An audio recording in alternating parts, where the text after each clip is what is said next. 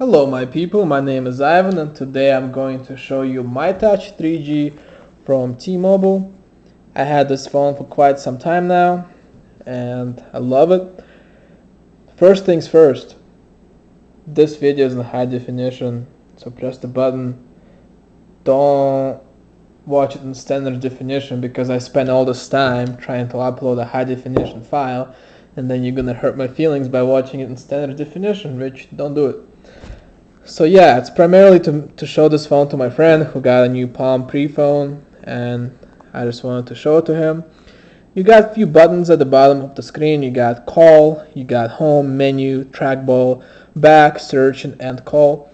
To activate the screen you can press any of these buttons, but to unlock the phone you have to press menu.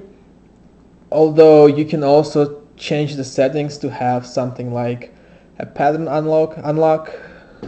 So when you press any button you can see the clock, you can see any song that you have playing, or you can even see the alarm clock, or if your battery is low, display that also. So you press menu again to go to your home screen. You can also do landscape view. I like regular more, but you have the wallpaper itself scrolls and you have 5 different home screens. You can cycle through them like this. You can, let me delete this actually. You can add any application to the home screen by dragging this menu bar up. You can scroll through them, you can long hold them, and you can place them wherever you like to place them on any home screen you have. There are tons of different applications you can get on the market for free even, and you can add lots of different widgets like weather, MySpace, Facebook, clock, feeds. Just to show you, you can long hold the home screen, you can press, for example, widgets, and it will bring up a list of all available widgets on the phone that you have installed, and you can add them. I'm going to add a feed. Simple as that. You can see feeds. You can press on that feed to read more and it will take you to that feed. You can press the back button. Oops. Yeah, only takes you to that feed. However, you can also, it's trying to update the feed right now, so that's why it's kind of being slow.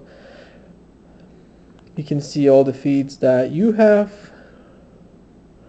and see how old they are, for example.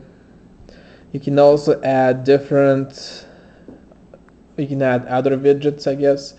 Let's say Facebook, for example, like I had before, and it will show status. You can scroll through them. You can say what's on your mind, I guess. Bring up keyboard. You can download an application which allows you to download different skins for your keyboard.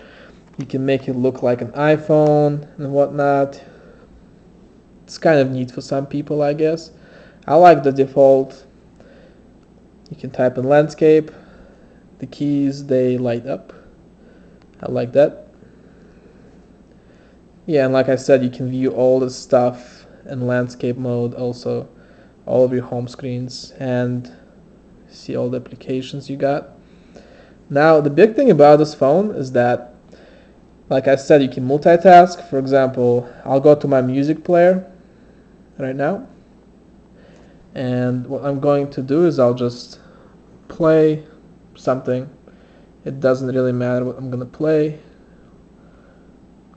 Play some Snow Patrol. Can adjust the volume, turn it down some. You can see it in landscape also, once again. And I'm going to press home. I'll go back to the home screen and I can still do whatever I like. I can access browsers, MySpace, Facebook app, and on top you have notifications. It shows me that I have new text message, new email. This shows me my usage for my 3G network, and this shows me that I have a song playing. I'm also going to send myself a Google Talk message right now, which will bring it up also. It'll tell me what it says. So I'll bring up this pane, and I can see that right now I have Lifeboat song playing. I can click on this, which will take me to the music player, which I won't do right now. And I see that I have a new Google Talk message. I can press on that, which will take me to Google Talk, and I can reply to it if I wish to. Then I can go to my text messaging and see what my text message says, which it shows me, but I can reply to it. It consolidates everything in a single thread, even the images. Thus you can see the images that people send you. You can save them, you can click on them, you can make them bigger, you can transform. To send a message, you just tap on the box and you type. You can do landscape once again. Now I can check my email. You can press the email button. It'll take me to my email. It'll tell me that I have an email. I can see I'm awesome. Yeah, I can click on it and I can read the email if I wish to. Okay, now like I said, I have a song playing. I can click on that song. It'll take me back to my music player, and I can do whatever I want to do.